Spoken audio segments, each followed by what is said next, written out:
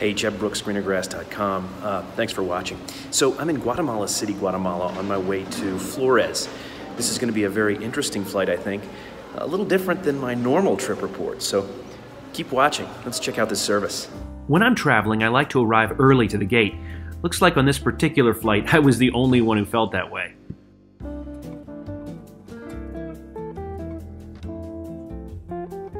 I wasn't alone for long. There were actually two tag flights to Flores departing within a couple of minutes of each other from the same gate. So when we were called, we all rushed up to the boarding door only for half of us to be turned back. It turned out I was on the second flight. So after the first one boarded, I started heading toward this Saab 340A that would take me to Flores. Here's the first one, also going to Flores. You'll see it throughout the trip report. This plane was starting to show its age. It began its life with Brit Air back in 1988, and TAG got a hold of it in 2013. In addition to that confusion around which flight we were on, passengers on this service were not given seat assignments, so everyone just kind of selected a seat. Now, I think this slowed down the boarding process a bit, but wasn't really a problem since there were 18 people to fill the 33 seats. In fact, I had a whole row to myself. The cabin, as you can see, is arranged in a 1-2 configuration. Not a lot of legroom here, though.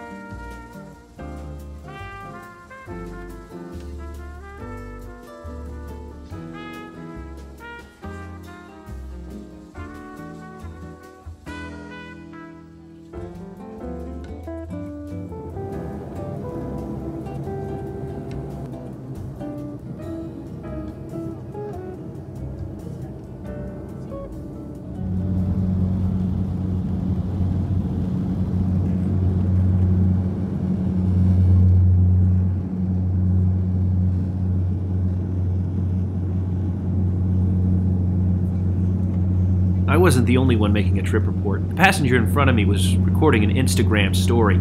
Hey, speaking of, do you follow me over there? Check it out.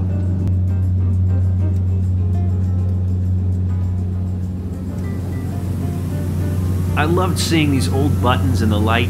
Reminded me of what flying used to be like.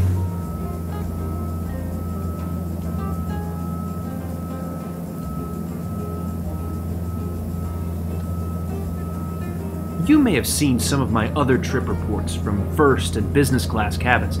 This was very different, and I loved every second of it. It was so much fun flying in an older prop. The in-flight service was great. We got a full bottle of water and 2 really good snacks, some Pringles and some cookies. The flight attendant was fantastic as well. She was very warm and friendly. I can't say enough good things about this flight. And to top it all off, there was a beautiful view of the sunset.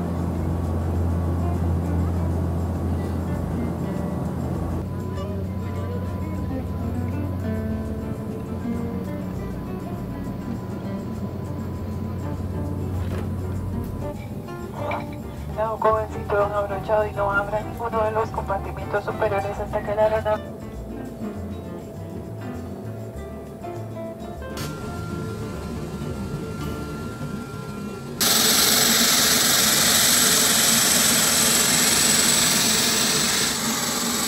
What an excellent flight. That was really a lot of fun. Love flying on props. Thanks for watching. If you liked the video, click the thumbs up button. If you didn't, click the thumbs down button twice. I'm only kidding. Leave a comment. Let me know what you thought. You like flying on props? Let me know.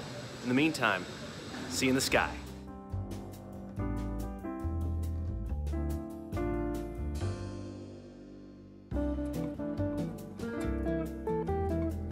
Baggage handling in Flores was basic.